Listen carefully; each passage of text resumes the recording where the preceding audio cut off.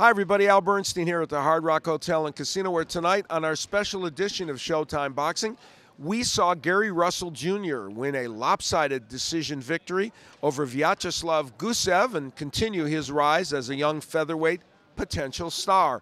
And then in our main event, Richar Abril defended his WBA lightweight title with a unanimous decision win over Sharif Bogere, but it wasn't easy.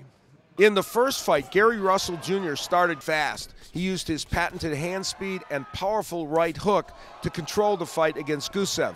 In the mid-rounds, he suffered a hand injury apparently, but he was able to persevere and use his right hand primarily to carve out this unanimous decision win.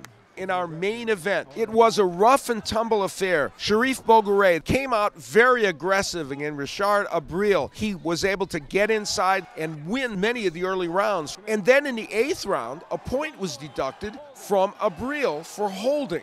But in the last half of the fight, Abril was able to land counter punches and terrific straight right hands. And then in the 12th round, things got evened up when a point was deducted from Bogere for using his head. And still champion,